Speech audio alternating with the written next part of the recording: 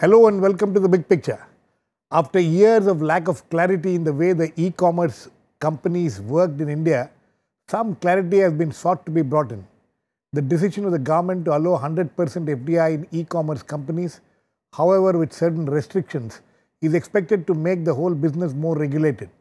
However, there are already criticisms as to how this policy is going to affect the small retailers, and also that the policy is dictated by foreign capital eager to capture the Indian markets. We will discuss today the pros and cons of this policy and how it would benefit or harm the consumers as well as businesses. To discuss this, I have with me Ajay, former Secretary, Ministry of Industries and Commerce, Nilotpal Basu, Central Committee Member, CPIM, Gopal Krishna Agarwal, National Spokesperson, BJP, and Ashwani Mahajan, National co-convenor of the Swadeshi Jagran Manch. Welcome to all of you. Mr. Dua, how important is this, policy decision which has been taken? Some say it is not actually anything new.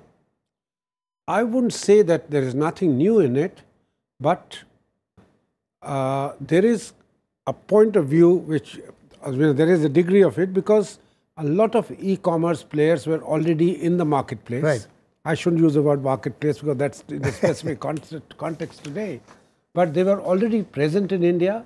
The growth in e-commerce which was taking place was at a phenomenal pace, having gone up from about $1 billion to $14 billion in about as many years. What this notification or yesterday's government decision has done is given de jure status to something which was already happening on the ground. Right. People were operating and happening illegally. Well, some people, because there are different orders of different courts. Right. This was the players were exploiting an ambiguous zone. Okay. And to that extent, nothing revolutionary is going to happen with this thing having come about.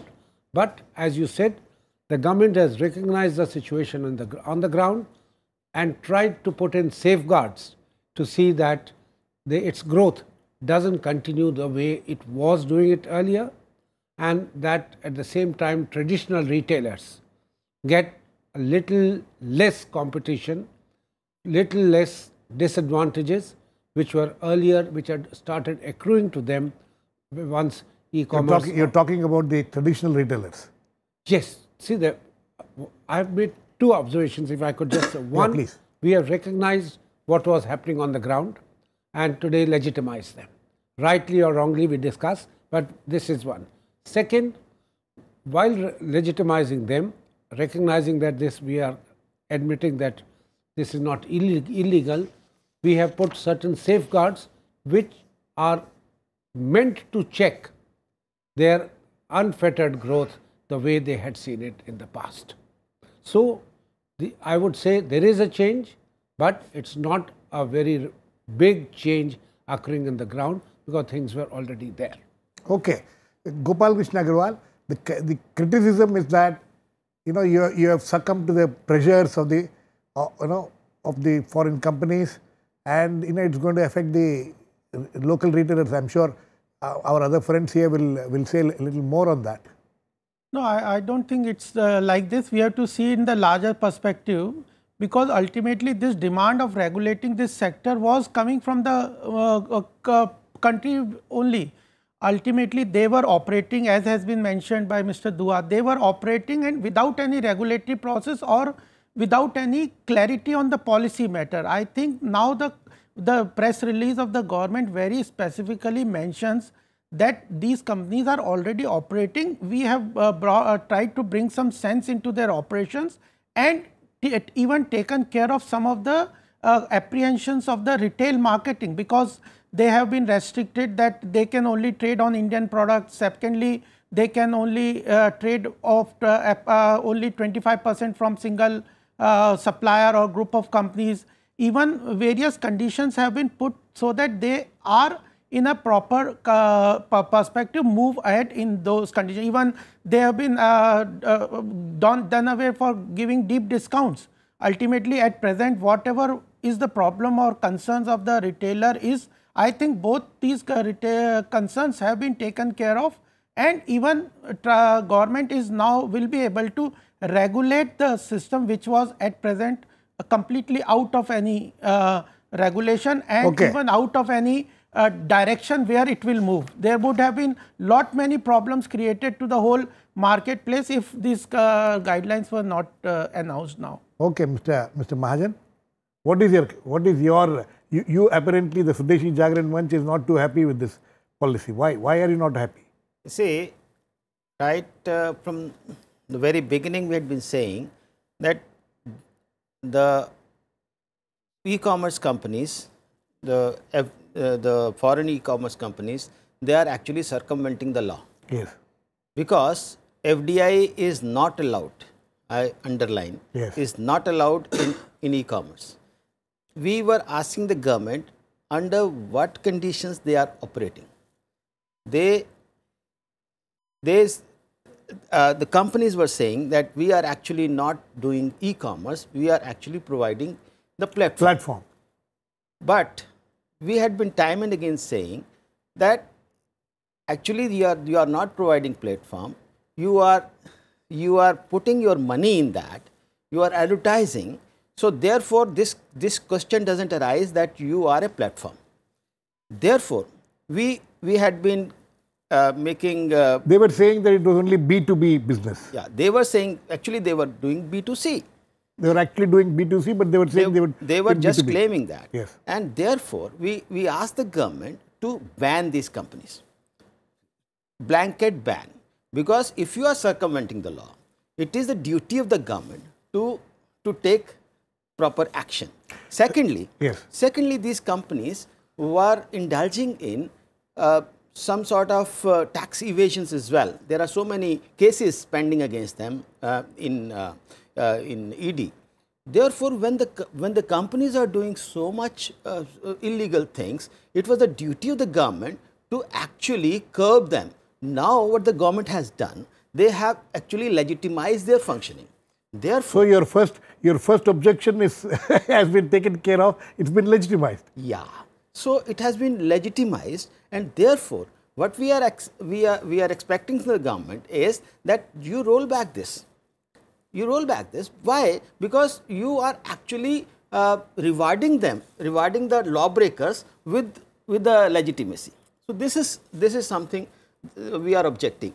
And now when you come to the riders, we are very happy that the government is thinking about the riders and the protection of the small traders. But what I am saying is, when they were not allowed to function, they were functioning. What are they going to bother about your riders? So these companies have been doing the same thing everywhere in the world. So it is not that specifically they are in India doing all these bad practices. In fact, what we have been asking from the government was that Competition Commission of India is not able to take action against these companies for the reason that Competition Commission of India doesn't, the law under that is not allowing them to take any action. So what we were asking the government was that you take some measures so that these Competition Commission of India's laws are also rectified and they can protect the small traders. So what the government has done is actually I would underline that they have legitimized the illegal things. Nilotpal, would you agree with? I'll come to you, Gopal. Would you agree with what Mr. Mahajan says? Is that your concern also, or what are your concerns? I have my separate concerns. On some points, it may converge with that of Mr. Mahajan. But first concern I am saying, I mean, I could not share the confidence of Mr. Agarwal when he says it is because of the domestic pressure that this change has come. I am curious to know that why is it that every time the Prime Minister visits either Western Europe or North America, certain policy announcements are pronounced, I mean, which obviously helps the foreign capital, one. Number two question is, you see, that this e-commerce, it is basically retailing, it will be done. And once you have 100% FDI, whatever big and tall claims you are making, the BJP, about not allowing FDI in retail, that really falls. And We know very well. In fact, some people feel that this is one way of allowing FDI in multi-brand retail. Absolutely. That is our main critique. And what is going to happen? You see, the mega retail chains are job killers. And this is even more so because there is a high degree of technology infusion, and therefore what will have in effect is a major impact on employment. Today itself, one of the leading but newspapers... this is also a source of employment. No, I am saying that as we have made those studies, that as opposed to Walmart, for every Walmart store, about 3,000 jobs are killed in the small retail sector. So therefore, you will find a disastrous effect on employment. At a time when you are having an agrarian crisis, where your farmers, the topmost employment generator, is languishing. Number two, you have all the problems in the retail sector which will be compounded by this. And overall situation of the economy, it is also in a way foolish, because you see every indicator shows that your unemployment is going down, therefore your domestic demand is getting adversely affected, and there is no way to grow. And finally, what we are saying, that what is e-commerce? E-commerce is having the capacity of deep pockets. If you allow 100% FDI in this sector, what happens that by building warehouses and supply chain network, I mean, there's no way that these regulations can stand. You see, because marketplace, we say no market can be regulated. And we have seen enough of our regulatory institutions. I mean, they often bend backwards to people with deep pockets. Okay. Agarwal?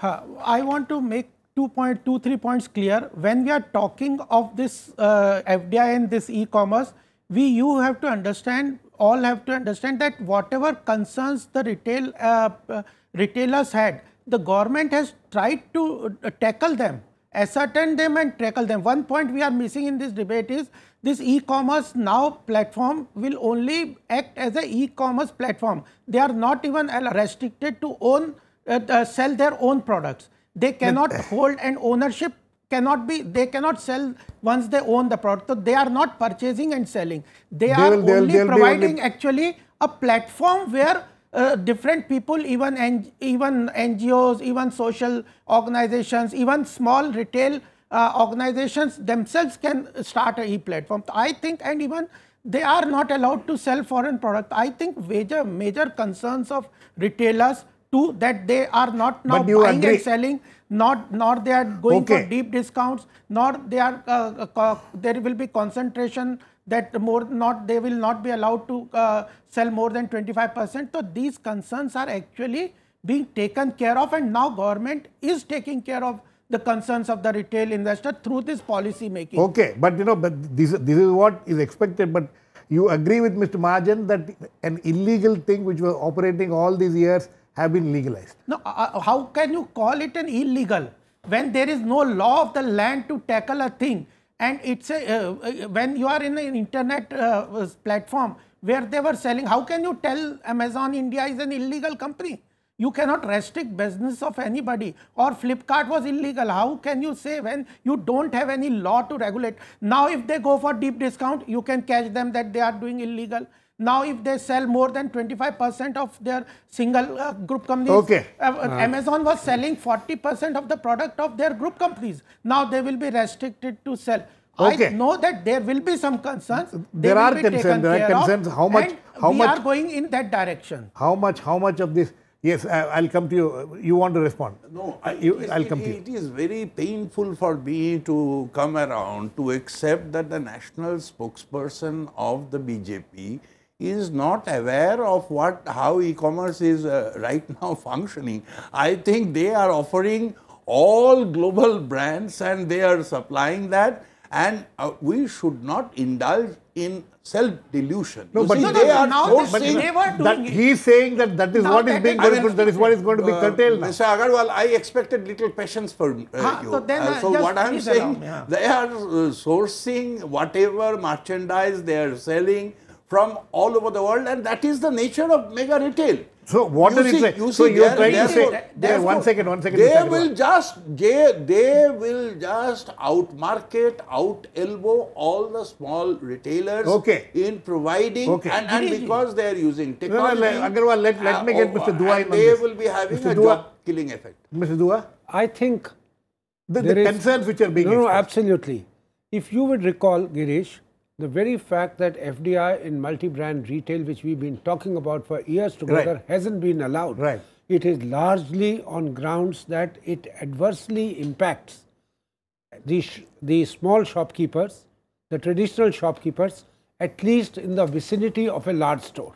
And this is based on not only global experience, but studies commissioned by the government itself, by ICRIER, Right. which said, yes, it will adversely impact the shopkeepers, employment, etc., which they offer.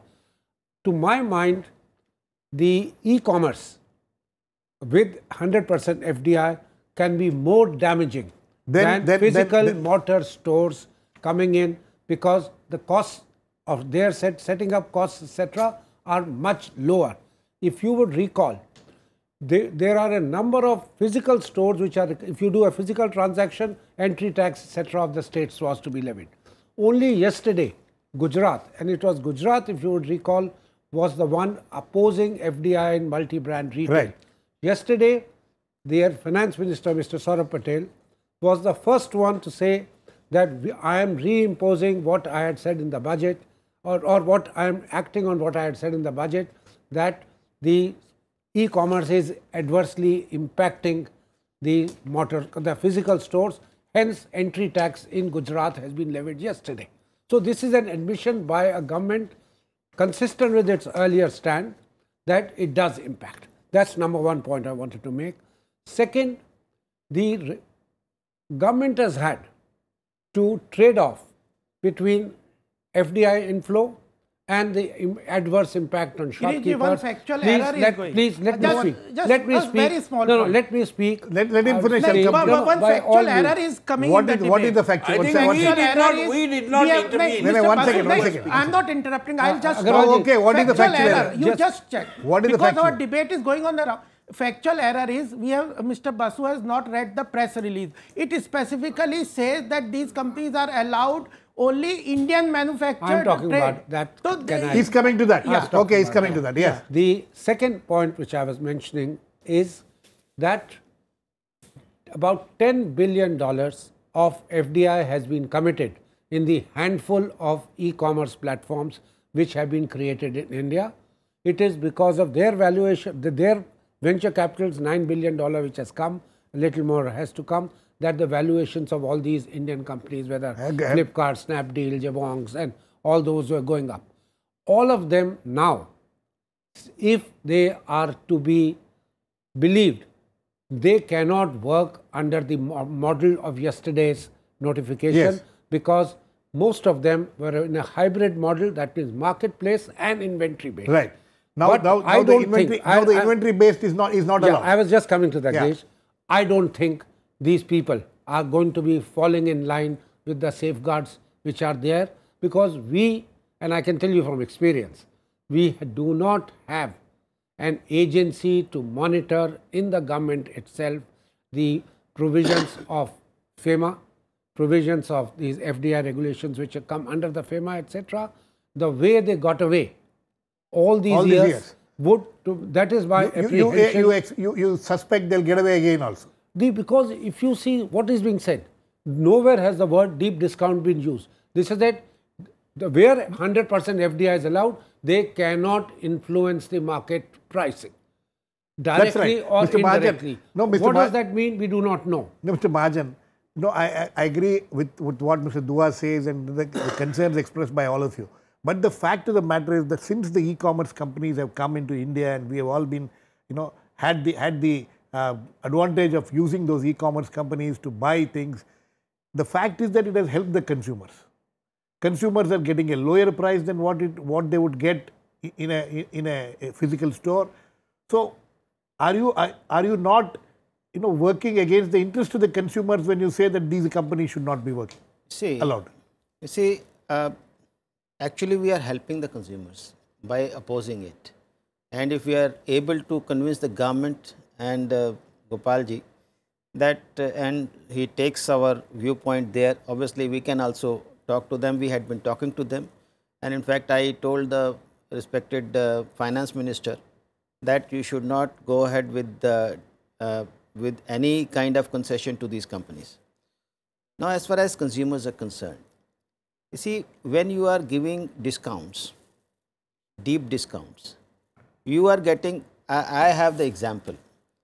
My book is published from Delhi, and my publisher gives 30% discount to the booksellers and wholesalers, everybody included.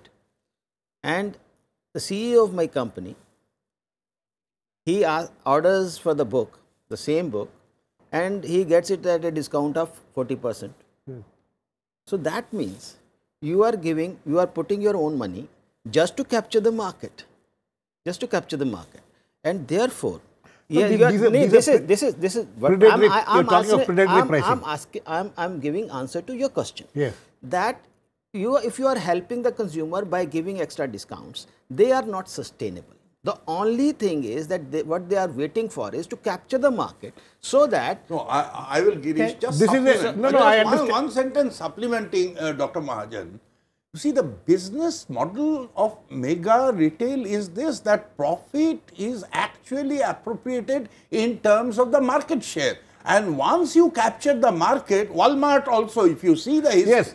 Let me give the answer. Let me give the answer to your question. That's all fine. But can you control it? Yeah, you cannot. Is there? No, he says that there is no. That is what I'm saying. That when these companies, when the law was not allowing them to even enter the market, they were functioning. They were thriving. And I don't agree with Gopalji that there was no law. Law existed. That was circumvented. And it was circumvented. How Flipkart was able to get 80% equity when FDI is not allowed in e-commerce companies? So it is. I'm not saying it is during the NDA regime or whosoever's regime is. Everybody. Policy regime. So any policy regime. What I'm saying is that they have been flouting the rules, and therefore they should have been punished. Instead, they have been rewarded. And inquiries should have been constituted. Instead, you are saying that they have been rewarded. Gopal Krishna Agarwal. What I want to say that we have discussed all the pros and cons. But one of our question, everybody's, Mr. Dua especially was pointing out, you're talking of regulations. You have brought in this thing saying that there'll be better regulations and because of that, there will be a better improvement in the situation. But the concern is that there will be the regulations itself will not be, will not be proper because just the marketplace is so huge, the internet is so huge. How are you going to control them? Ultimately, you are working in a digital environment. When you are talking of digital India, so you have to go for the international operations. But what I tell you, I agree with major apprehensions that Mr. Mahajan, Dr. Mahajan and Mr. Basu had. That is about e-commerce. That's what I am telling is our focus is to capture those concerns and control them. Ultimately, the question is how far you will be able to control. Under what law, if I can just... There were 3 concerns that international product will come through this e-commerce that has been restricted. There will be monopolistic situation that has been restricted. They will only provide a platform that has been provided for. Even there was a proper that they will capture market by allowing deep discount. Ultimately, which this guideline, if they flout now any of these guidelines, they will be now put to books. Okay. And Girish, this is the way we have to move ahead. Okay. There is no word used in yesterday's press notes or the notification that discounts cannot be offered. The restriction is imposed upon influencing the market price. Yes. Today, Also, what is this influencing? exactly, Is again, it is something courts yes. will have to interpret. And how do you, without having an actual machinery, today what is the machinery? The state. And is there a law? No, none at all. Under Shops and Establishment Act, he just goes to see whether you are switching it off your light at 8 o'clock or not, or you are doing any such labor issues. There is absolutely no way to check today. There is no machinery, there is no law which says that you cannot sell below a particular price. And how is it getting facilitated? Amazon incurred a loss of 6,000 crores till the year before because it was offering discounts under the name of marketing promotion. Right. The point which was just made by Dr. Mahajan, if somebody said 30%, they said you offer 60%, yes. Other 30% is coming from us. And at the end of the year, they showed a loss of 6,000 rupees, and it's a loss for that year. They have captured a market. Next year, the discounts that in the quarter we have all been victims of this. Actually, what I'm saying is, when we raised this issue with the government, what we were expecting was that there is a provision in the Indian law that there exists a regulator called Competition Commission of India, which can regulate any misuse or misuse of dominant position. Now, this CCI was expressing its helplessness because to deal with this. It doesn't have a to deal with this. Therefore, what we were expecting that before coming to any conclusion, the government should have rectified the Competition Commission of India's regulations as well. Okay. I think ultimately, Girish, one small point. Yes. You have to bring efficiency in the supply chain. Similar problem is happening in the APMC Act and mandis. What is happening in that? You have to streamline the supply chain and bring efficiency and then bring transparency and platforms. Whether just supply chain efficiency will resolve all these concerns. It depends on who is investing for that supply chain. Anyway, I mean, if the dominant player, he controls the supply Nilotpal, I chain. think we have completely run out of time. But the fact is that there are several concerns which are being expressed about how efficiently this new policy will work and what will be whether the foreign companies which are going to come in and invest here will be following all the regulations which are being imposed. We'll have to wait and watch. Thanks to all my guests. Please keep watching. We'll come back with another issue in the big picture same time tomorrow.